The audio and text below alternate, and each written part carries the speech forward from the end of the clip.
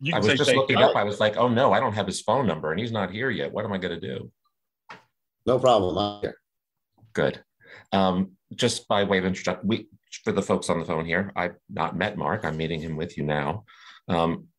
I don't recall how I tripped across your profile, but I was like, I want to hear what this guy has to say. So thank you for having virtually no information about me or the group and agreeing to talk with our little medical device quorum here. No problem. Actually, we initially had a random contact about a year ago where I had reached out to you because of the group, suggesting that we needed to put something militant together to you broke up there, but you broke up there. Militant that we, and then I lost you. To put together some efforts to help to protect small medical device companies that are not well enough funded to survive, but yet still have phenomenal contributions to make with their devices. You're talking John Eckberg language. John is a now semi-retired member of the Cook medical family. And a decade ago, John found me and introduced me to this concept called the medical device tax, and then got his CEO and everyone on board, and we put together a site called no2.3.com and generated, I think, 11,000 signatures to bring to Congress to help lobby efforts. John gives me great credit for it. That's why it all went away. And I'm like, okay, I think it was more than that. But yes, I too am a friend of small medical device business. Sue is presently small, but for the news that I saw her post recently on LinkedIn, that's just a temporary phenomenon. You want to come off mute there and tell my friend Mark about what you're working on? Hi, Mark. Joe, thank you for this opportunity. It's nice to meet you. I am a pharmacist by trade, and I saw a problem with the filtering of medication packaging glass ampules. And the problem is that 100% of the time, glass shards get into that ampule. So it's mandated that it needs to be filtered before it can be administered to the patient. The current solution is switching out needles using 2 needles, and it's complicated and unsafe and could lead to needle stick injuries. So I've invented an all-in-one package 1 needle filter called Frog Filter Removal of Glass. So it basically eliminates needle stick injuries because there's no switching of needles. It ensures that it's going to be performed properly, and it's quicker in an emergency situations. Let's see if I've got one here handy. I actually saw a preview of your technology and thought it was amazing when the initial review of the technology came out. It's absolutely needed and brilliant. Thank you. We're on our way you to knew FDA. about it. How did you happen upon Sue's technology? Well, there's all sorts of things going on in the industry that you get random notices about various things being developed, and this was one of them. And in particular, I remember very clearly talking about the problem of glass shards being injected into people because there was no filtering. And it came to me also because there's some regulatory work at the government level to make sure that this becomes standard of care. It is standard of care, but it's not being performed. And I don't want to get sick overseas. We just finished conducting EU studies, and they don't wear gloves or practice aseptic techniques. So don't go to the hospital in Europe is my advice. Well, let's start throughout the world. As you can see, Mark, I let everyone come on unless there's like slides or something, then it gets a bit confusing. But I imagine we're just going to talk, and this is just an open forum. This is a conversation, and my question couldn't be more open-ended this morning. So welcome, Mark, and please tell us what you do. So I left medical practice about 2 years ago, just before COVID, only because I had been in practice for so very long, 30 odd years. And the environment in practice was becoming more and more corporate. I'm not one of those people who likes you got 15 minutes. So if you can't get it done in 15 minutes, make another appointment. That's just not good quality care. But at the same time, I'm a serial inventor. I've invented a number of things in the field of medicine, some of which I've given away for the public good. But currently what I'm doing is we discovered with one of my inventions that we can diagnose endometriosis in a completely non-invasive way with an instant diagnosis at all levels of disease in a 30-minute test that we're going to launch in the next 2 or 3 months. That is 100% accurate with 100% specificity and selectivity. So we kind of stumbled into what Peter Heinlein, who's the director of new innovations in the GYN division of Kaiser Permanente, called the black box they've been waiting 50 years for. And it's going to revolutionize so much in the field of endometriosis, saving the lives and livelihoods of hundreds of millions of women worldwide. So it's a very exciting time. Mark, I'm a very visual person. Do you have a prototype or a website or anything we could look at? Oh, sure. So the website is www.3cpm.com. Okay, let me call that up. And the name of the device is the Tricorder 3L. For those of you who are Trekkies, you'll recognize that name. And it's done because what we are doing is we are sensing the myoelectrical energy given off when smooth muscle in the body contracts. And so I've been able to identify a very specific fingerprint. And there's the device. It's actually quite simple and built to military standards, non-invasive. It takes 45 minutes. And the whole test consists of 3 electrodes being placed on your abdomen, and you drink a glass of water for 5 minutes and then rest comfortably in a reclining chair. So originally the device was created to look at gastroparesis and dyspepsia, which is where it's been since 2000. But you know, one of the funny things is if you open up the frequencies and look at higher frequencies, which no one was doing, there's amazing things that are happening inside your body that create abnormalities that we can then detect. And so what's happening with this endometrial tissue is it puts out these neurotransmitter substances that then activate the bowel beyond its normal capacity. And that's what we are, that's what we sense. I mean, I'm happy to throw a couple of slides up if you'd like me to. That'll be a little bit more specific. If you think it will help us understand, yeah, by all means, you're welcome to. This is your hour. Just, I don't know what she's talking about here. I thought maybe I'd get a sense. She's just talking about how wonderful she is since she got diagnosed and nobody had figured out what was wrong with her before. Let me go ahead and get this queued up.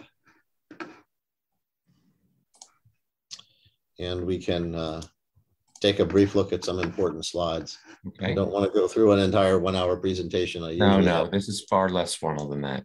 While you're calling that up, tell us a bit about your foundation. That's a thing that really caught my attention. Well, you know, along the way, I always felt that you know, when you're fortunate enough to be born into the proper uterus to allow you to make a lot of money, okay. You know, you've got to give back. You've got to give back, and so I've always done a lot of work as a result of my educational endeavors. I have master's and a doctorate degree in tropical medicine, and so I've always done a lot of work in the tropics, in particular Africa. And so we started a foundation to help the people in sub-Saharan Africa. Initially, it was designed so that it would be just medical, and we would help build new clinics, renovate clinics. And we quickly evolved into something that was far more into the educational side of things.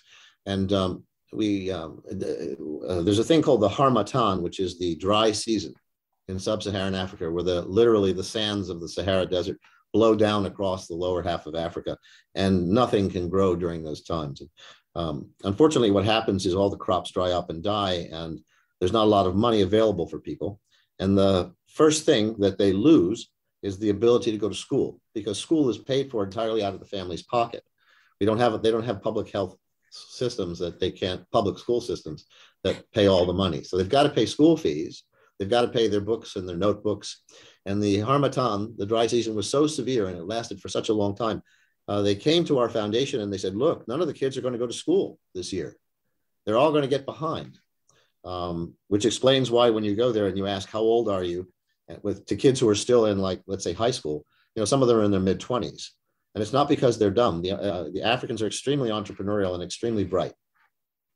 So they said, look, if you could help these two communities and pay the school fees, let's, this would be great this year. And so, I said, well, how much are we talking about? And they said, well, we got about 3,500 kids. And, for about $5,000, you can buy all their notebooks, all their school books, and pay all their school fees. And I didn't hesitate for a moment, because I'd worked with these communities for a number of years. We paid the fees. And so the real question is how do people repay you? There's this concept in anthropology called gifting, right? So when you go to someone's house, for example, you're invited for dinner, you don't show up with a smile on your face and empty hands, right? You'll bring a bouquet of flowers for the hostess, or you'll bring a nice bottle of wine. But when you show up with those things, you're not going to bring a $5,000 bottle of wine to a potluck dinner, because no one's going to open the wine. No one will touch it, because no one could ever repay you for the gift that's out of proportion. And so it's the same thing. So when you give something away to an African community, they're going to find a way to pay you back. And so the way that they paid us back was 100% attendance. And for the first time, literally straight A's for every single member of the entire school system. They were so motivated. The parents basically said, look, you're getting this money. It's not costing us anything. We got to make sure that he's happy with the gift that we give back. And the gift was 100% attendance and almost perfect grades. And it's the first time in their existence that they were able to do this. So when they came back and they reported this, we said, well, let's do it another year and see if this is just a fluke. So we did it for another 2 years. We increased it to 5 communities, and it ended up being the exact same results. And all of a sudden, kids are going to the university now, who were never going before. And in the 3rd year, in the French system of education, they have this thing called the baccalaureate, which is a national test that everyone has to take when you pass out of high school, let's say, before the university. And it's a very, very difficult comprehensive test. And they had never had anyone pass in their community. In that 3rd year, not only did they have everyone pass, but they became the #1 region in the entire country with the highest passing rate. It was unheard of. We then went through 2 years where we said, all right, let's actually see what this means. Because the whole goal, my goal is to be able to go to the World Bank and get about a $50 million grant and blow this into the entire country and surrounding countries. So we picked 4 communities that we were going to reimburse or pay for. And we picked 4 communities that were not going to get the money. And we compared them, and it's night and day. The communities that were not funded had about 50–60% attendance, because the kids had to work in the fields most of the time. And the communities that were paid for, the kids were full-time in school. And again, we're going on to, and the kind of salient effect that came out of that was, when you educated the kids and they were very eager to learn, they began starting small industries in their own communities and not leaving for the big cities anymore. So they started enterprise zones. They started an internet cafe. It was just amazing, the transformation. So, my ultimate goal when I get done doing all this other work would literally be to try and promulgate this throughout Africa, Southeast Asia. It's all the same concept based off of gifting. Remind me, which country did you start in? Togo. In Togo, okay. Togo. And it's just been remarkable. And again, it's all based off this sociological concept of gifting. So if you find the right gift, then you get the right reward. That's lovely. Sue, you wrote a comment. You want to just chirp in what you wrote? Yeah, well, we want to give back, and that's always been, I admire you for what you've done. And we at CARTEC want to provide, we're talking to one of the sidearms of the Bill Gates Foundation, so that when we're up and running, we want to provide filters to all the most of the underrepresented nations, but Africa is definitely, I've got this kid that links in with me that connected me from Africa, and I promised him that I would help him out. So that's just my personal goal, is to go over there and make a difference. So thank you for what you're doing. And if we can help in any way moving forward in the medical community, let me know. Yeah, no, that would be wonderful when that technology gets to Africa. Now, of course, you realize that there's a very, very high chance that they're going to reuse the technology beyond what it's originally created for. So you might want to do some internal studies on how many times it can be reused safely while still continuing to function. Only to be able to be used once. There's no way to reuse it. Ah, okay. All right. Well, then you won't have the, then it can't get, it won't be reused. Everyone's very ingenious in the world. But this idea of giving is very, very important. So for instance, at 3CPM, when we introduced the tricorder 3L technology for endometriosis, within 3 years, we will be a $200 million company. I already have pre-orders for the device before it's released to sell about 3,600 of them within the first 2 to 3 years. The country, Australia, has a gigantic endometriosis effort that they funded with $28 million, and they are going to be putting hundreds of machines in all their clinics for screening. That's how quickly this has caught on, even before it's released. But I have pledged 2 things. One is very quickly, I want to be looking for a highly qualified female CEO to run the company. It is a woman's disease. It should be run by a woman. And we're going to put a minimum of 10% of the profits into other foundations that assist with improving the lot of education in the world. Mark, I'm sure you have an excellent team behind you. I'm compelled with my panel of experts to ask a question or two. Michelle, if you would ask an intelligent question of Mark about where he is regulatorily, and Paul, if you want to come on, I'm curious about how you're assembling your device, Mark. Maybe Paul has an insight about supply chain that could be helpful. Michelle? Yeah. So when Joe pulled your website up, I saw that you said that it's the only approved test. Was this like a class 3 PMA for you to use that term? So we are a class 2. Okay. According to so the you FDA. have a 510K? Yeah. So since 2000, we received our FDA approval was in 1998. Okay. For the original. So just the correct term is cleared for class 2 devices, and the FDA reserves the term approved for class 3. And then when you got your approval, or sorry, I'm on your clearance in 98, was it also, did it include those original, the gastroparesis, the other one, and the endometriosis, or did you go back and expand the endometriosis? The submission to include that indication. So as it turns out, the device doesn't do anything different than the original device. So we are not detecting endometrial tissue. We are detecting the effect of endometrial tissue on the gastrointestinal system. So the original device is approved to detect the myoelectrical activity of the gastrointestinal system. That had been expanded out to include other smooth muscle intra-abdominal organs. So we went back to the FDA and they said, you do not need any additional clearance. You are fine the way you are, because fundamentally your device is not doing anything different other than being able to point out that you have discovered that endometrial tissue has an effect on the system you're using it for. So as far as, we would be classed, I guess, as a pre-market startup, believe it or not. All that heavy lifting has been done under my guidance over the past few years.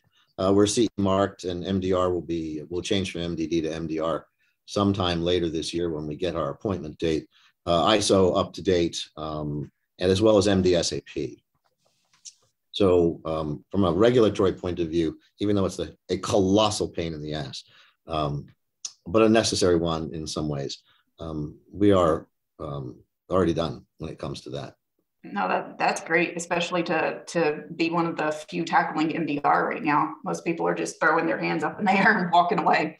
Well, they kind of have no choice because, the EU was not prepared, right? They enacted all these new rules and regulations. They said that everybody now has to register with something called UTAMED, but UTAMED doesn't really even exist yet in a functional capacity.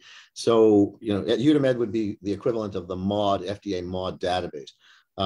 But when they did this, they had no notified bodies who were prepared to actually convert people into MDR. Now there are 7, and those 7 are overwhelmed. And you can imagine the bigs have essentially taken up all those slots. So Medtronic just comes in and buys up all the slots. So again, there's that disadvantage to the small medical device manufacturer. We're standing in line picking up the dregs of what's left behind for us, because the industry that has the money actually is able to dominate even the regulatory approval process. I call them the 1%ers. That's a great term. It is the 1%ers, although we have one of those 1%ers nipping around our heels, wondering when they can try and come in and buy us, but we'll see what happens with that. Paul, do you have some questions or comments about his supply chain approach? The first comment is just, man, congratulations. I love what you're doing. Love the whole concept of giving and what you're doing in Tonga and Togo and Africa. And Joe, great question. I mean, you know, personal connection, right? I mean, that's, talk about your why and what you're driven for. Forget about it. I love what you're doing. So congrats on that. We have by the way, I just reached out to you on LinkedIn as well. I'm here in this group because we are a FDA registered logistics company, but more importantly, a contract manufacturer in the Silicon Valley. And now we're expanding. We're in the midst of an M&A deal. I'm driving that as well to other locations in the US. Been around for a long time. So my question is, at what stage of development are you? Are you ready to look at, are you looking at distribution? Are you looking at, product assembly? Because one of the things with all the challenges in the supply chain world, what we're noticing now is that it's time to revisit how people are putting product together, because it's so costly to put a complete box together in China, hypothetically, or Taiwan, anywhere in the world, and bring that entire big box, right, to the US. Would it be, and a lot of people are finding it's easier to bring the components in trays, so you can fit much more in a case or much more in a container, keep those costs down, and then assemble them in the US and protect IP. We're having those conversations. Or even taking it, if the scale is larger, putting a project together with Mexico in NAFTA, with the NAFTA, the new NAFTA USMCA protections around IP.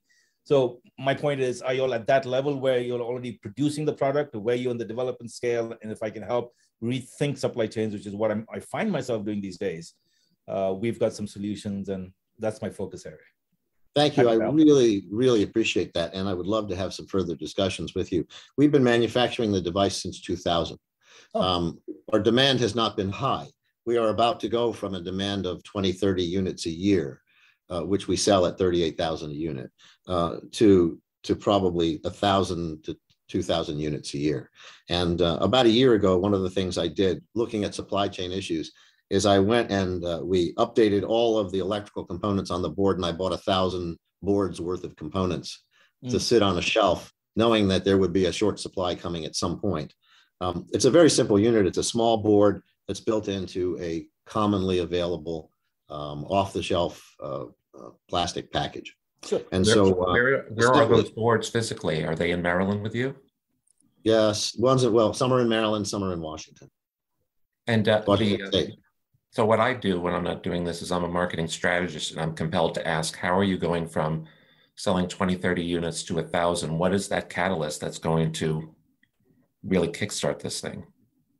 Well, we've been talking to key opinion leaders and governments around the world, and they are literally standing in the wings with orders. Now, of course, we have a sales staff that we will do boots on the grounds in the US, and we will use highly motivated and proven distributors globally who can take a product like this, who have the infrastructure to do that. And we've been pretty successful in finding them. I will step out of the CEO role and up into the chairmanship role exclusively. And the person who will step into this role is a friend of mine who's been on our board for a long time. We've worked together for 30 years. His name is Carlos Babini, and he has extensive experience running medical device companies and ramping them up from literally nothing and then selling them for hundreds of millions of dollars. His most recent was with SurgiQuest that got sold to ConMed for 158 million. And so he will step into that role because he has the skill sets that are important to make all of that happen. I am going to continue in development. Product still needs to be developed for the future. You know, we're talking about devices now that will go into physicians' offices, clinics, hospitals, ambulatory surgery centers. But, you know, there's a bottleneck there. And I accounted for that bottleneck about 5 years ago when I developed the next level of the product, which is actually a home-based device. The bottleneck in a clinic is if the test takes 45 minutes, it means you have to go with room turnover. You can't do more than 8 a day with every machine that you have. And let me ask Michelle, when he goes into home use, is there a regulatory implication? Gigantic. Go ahead, Michelle.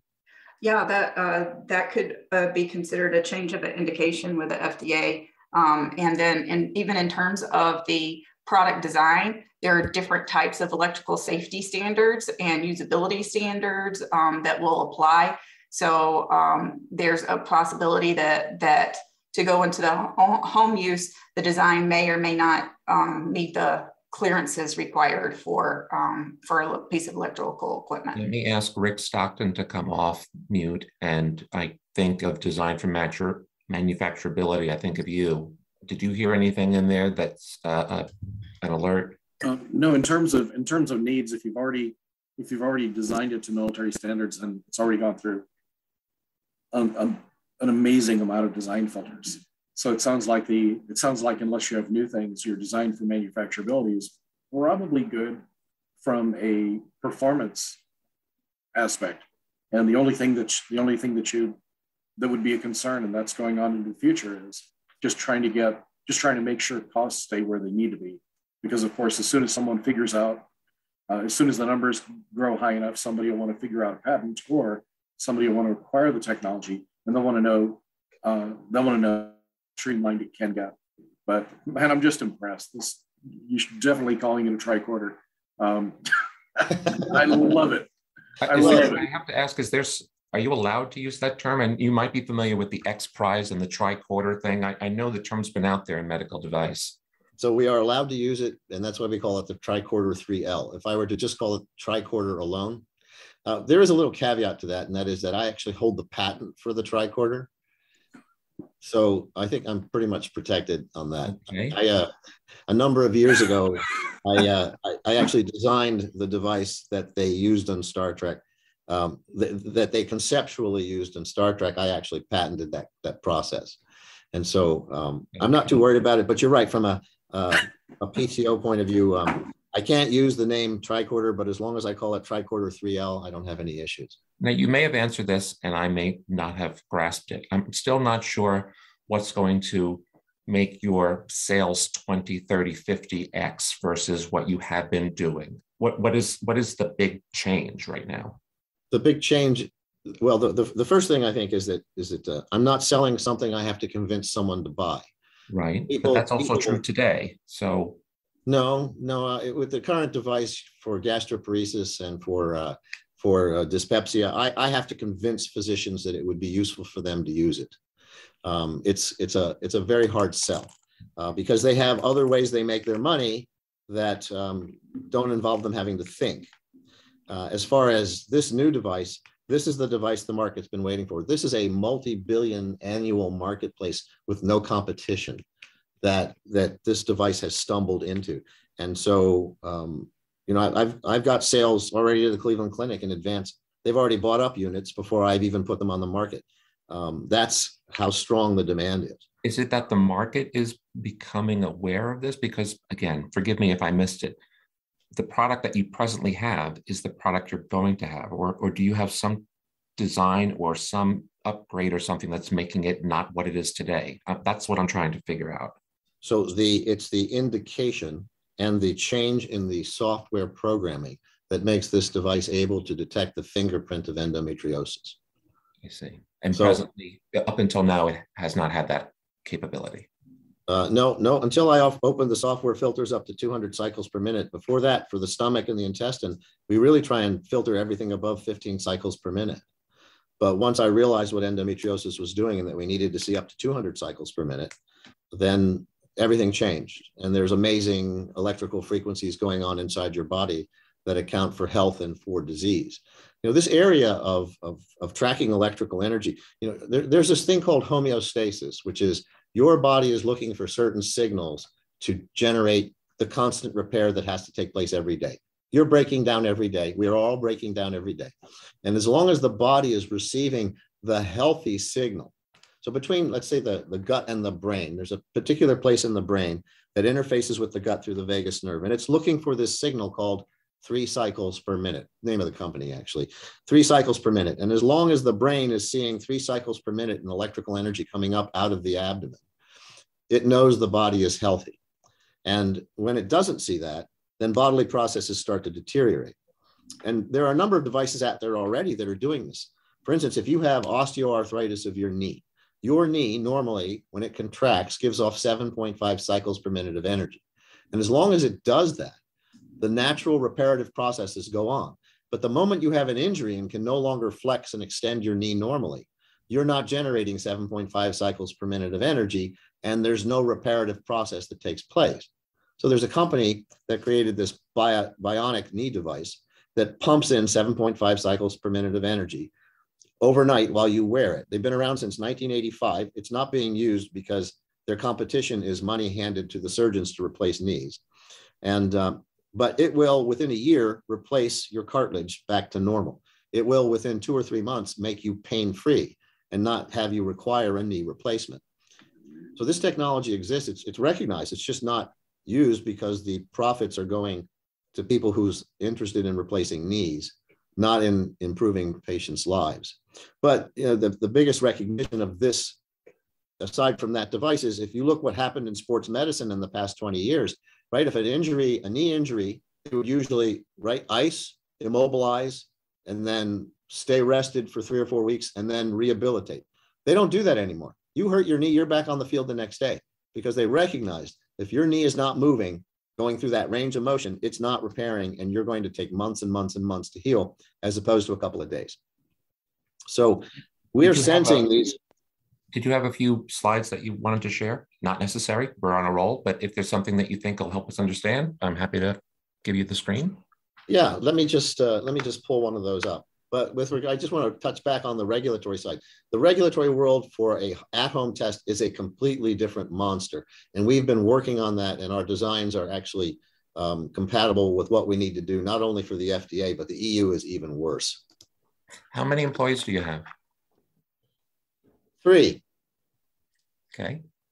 3 employees, which is about to grow. We're in the middle of a capital raise. We're raising $7 million for 20% of the company right now.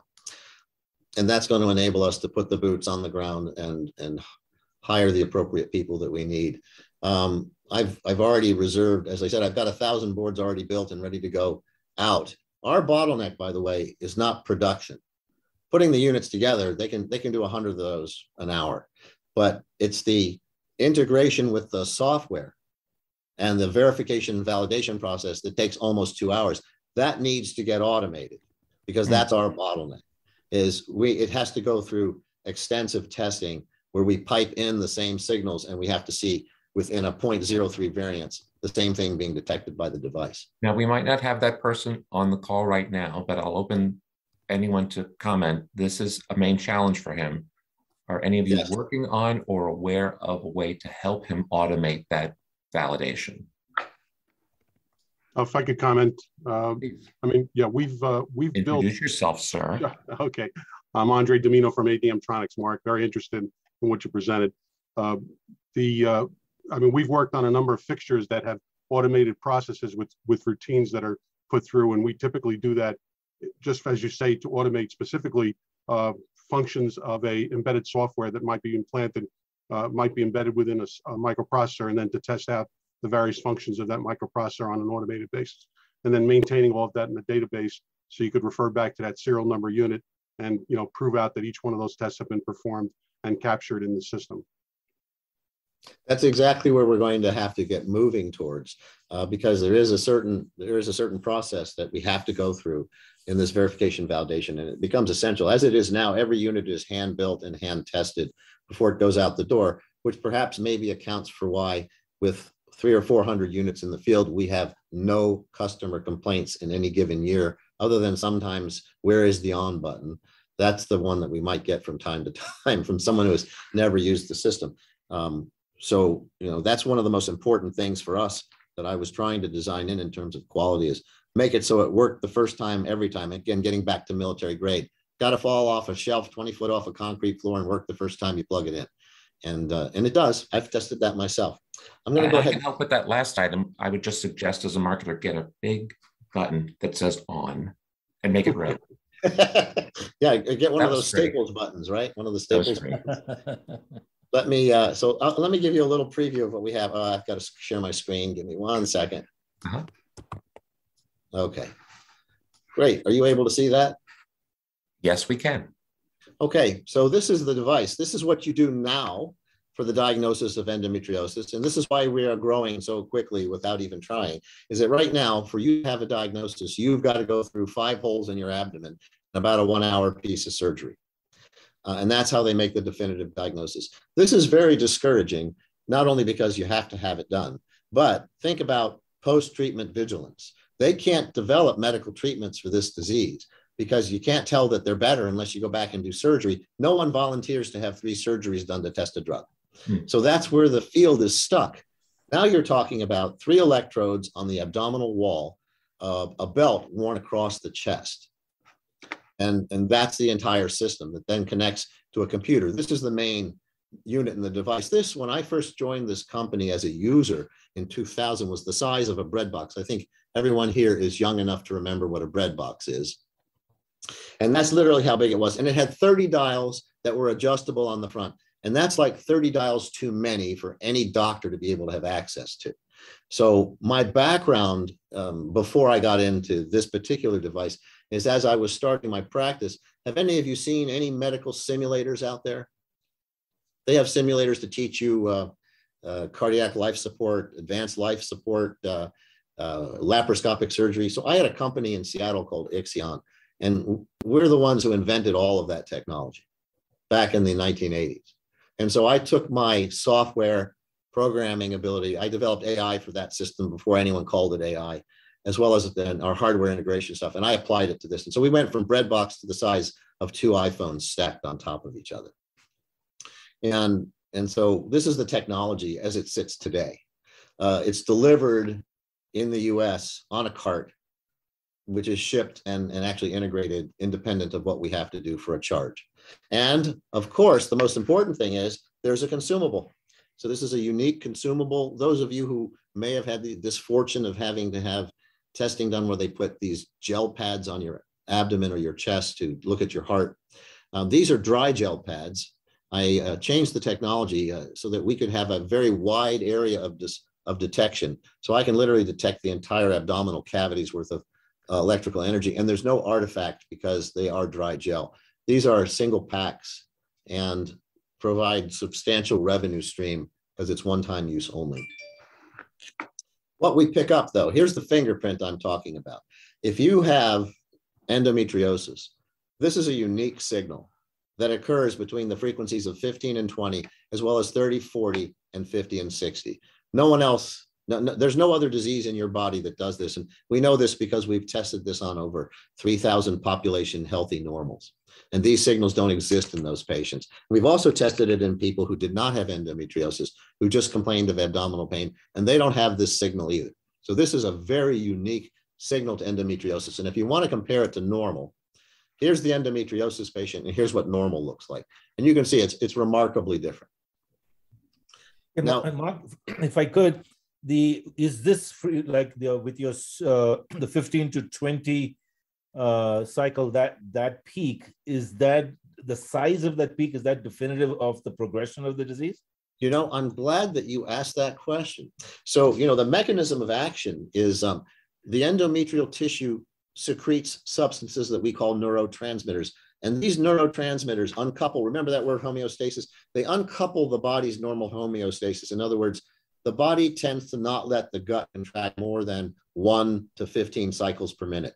When you uncouple that, and that's what these neurotransmitters do, then it's like an epileptic fit that takes place of your gut. And so that's why these frequency peaks are so much higher, because they don't exist normally. And these are uncontrolled.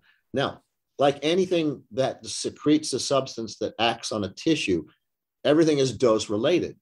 The more endometrial tissue, the more extensive the disease, the higher the peaks, the higher you sense the values to be.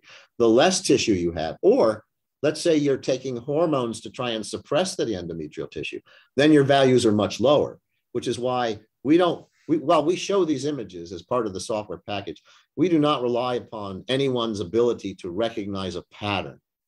Instead, I decided, no, that's not the way. You can't do this, right? Because a surgeon will look at this and they'll look at you like you're crazy because they just want to know, right or not.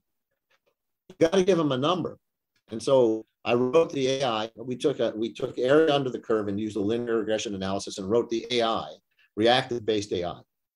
Look at these values and step through to say who has the disease and who doesn't have the disease. And we just give them a threshold number. And if you're above a threshold of 5 in our particular case, then you're going to end up with a diagnosis of endometriosis. To give you an idea of these numbers, so here's an endometriosis patient, here's a normal patient, and you can see just with the naked eye, the endometriosis patient numbers in these frequencies are quantum numbers, quantum values higher. This is a no-brainer, really, when you see this, and it is so unique. So from a treatment standpoint, because this you're sort of taking me back 19, 20 years when I was CEO of a company that made spectrophotometers in Athens, Georgia. And I was very close. You know what I'm saying? So I'm looking at all the similarities, because I would ask this question about how are you going to use this and then what? Because, you know, I was trying to do the upsell and I'm a sales guy, right? So you know, initially we were just hoping to say we have a good diagnostic tool. But now ready? When we apply the AI in a 2-step formula, we go from just making a diagnosis to having 100% sensitivity and 100% specificity. I now have a screening tool.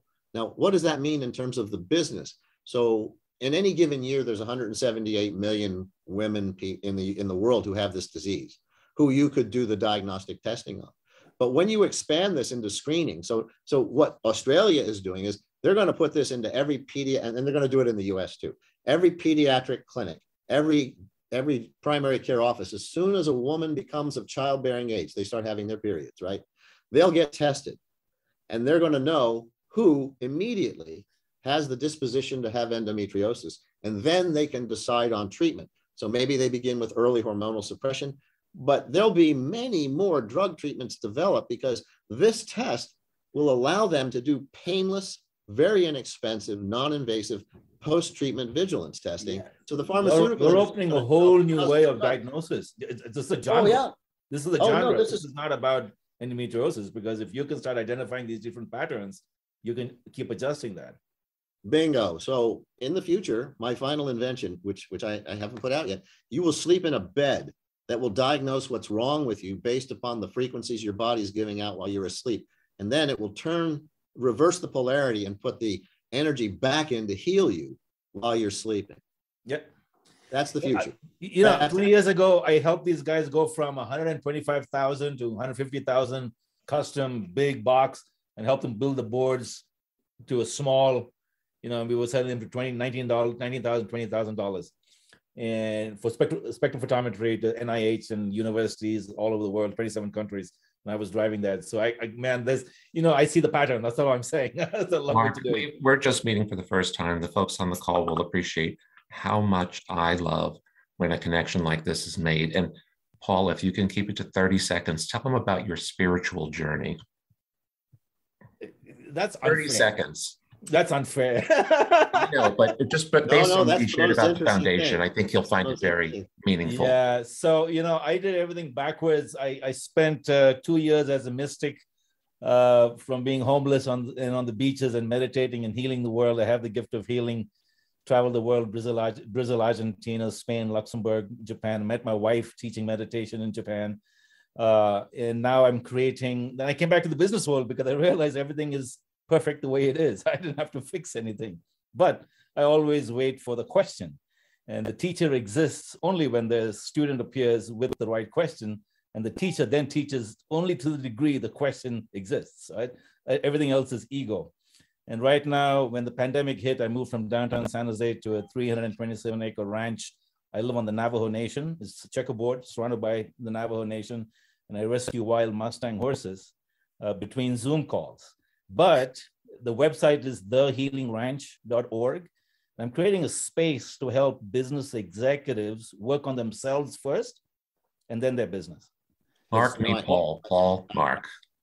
I cannot tell you how important that is. You know, I'll tell you a story. I gave a presentation to a group of people who were interested in invest, and they were just wild about this. And I just remember at the end, you know, they said, well, we think this is going to be a wonderful investment. And I said, you know, you can make money a lot of different ways, but the idea that you're going to be saving hundreds of millions of women's lives and livelihoods, that's what should be touching your heart, not how much money you're going to make. Exactly. And they said, you know, you must be a marketer. You must not be you're not a CEO. And I looked at him and I said, you know what? The price just tripled for you. Exactly. In fact, not only that, but why don't you just get the hell out of here? Because I don't want your money. I was going to lead with that. There's the door.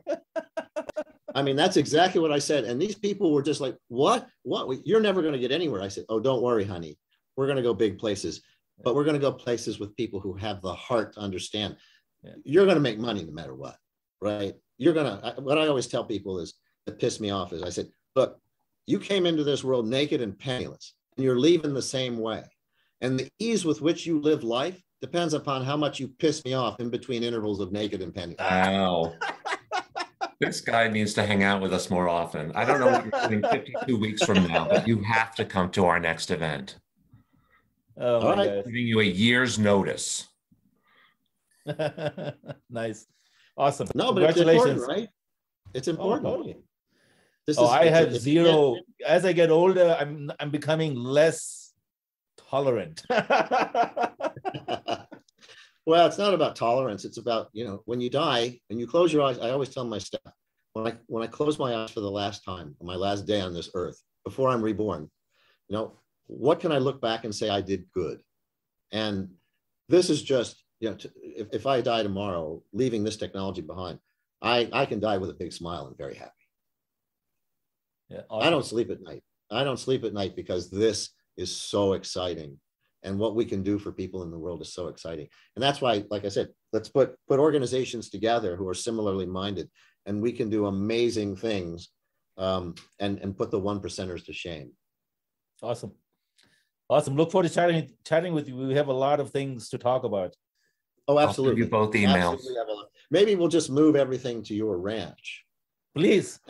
And manufacture. Mi casa, su casa. Vámonos. Let's do this. I'm loving it. I'm loving it. Do you have 300 acres to spare? Yes, 300 You can live comfortably on 27 acres? I don't need more than an acre or two. So. Now I'm talking to Paul. He's the one with the 327 acres. I can't even fathom how big that is. I grew up in Bay Ridge, Brooklyn, so I don't know what an acre is. It's a half mile by 1 mile. Okay, if I can think in square blocks, yes, I have a chance. Okay, I'll figure that out and send it to you. Thanks. My driveway is a half mile. Mark, I know there's far, far more we can cover, but I don't know of a better ending point than this kind of spirit and what you shared. And I'm so grateful that on a flyer you came and met us today, and that you've just committed 52 weeks from now to come out and meet us in person. So I will share, I'll have this recording on YouTube for posterity, and I'll share your contact information with those gathered here today. And surely you'll be getting in touch with Paul, maybe even hanging out on a Mustang. You can get him a free ride, right, Paul? Please, and any of you, please feel free to contact me, and let's continue our discussions. Thank you so much. Guys, next week, of course, is our event in San Diego for those who will be. And for those who won't show up a week from today, when we'll talk about the event, what you missed, what was great, what improvements we can make for next year. So until then, Mark, thank you very much. And I'll spread the word. Spread the word. Endometriosis. Spread the word. We'll do that. Thank you. What do you want to, but specifically, Mark, what do you want us to spread? The link to your website? Because we're all about that. I would say link to the website, and there'll be more and more news coming out. Again, we're playing it very close to the chest just yet. Do you have a trending hashtag that you want to go to, like hashtag 3CPN? No, I don't. We're very unsophisticated so far in that level. We might have to upgrade your website a little bit. Yeah, you're going to have to help us out. Yeah, right. Joe's a genius. Go on. No, go on. I'm sorry. No, he's only a genius. There's a lot of other stuff that's just a little rough around the edges. This is where the call comes. Thank you, everyone. Goodbye now. All right. Thanks so much. Thanks, guys. Take care. Bye-bye. Bye-bye.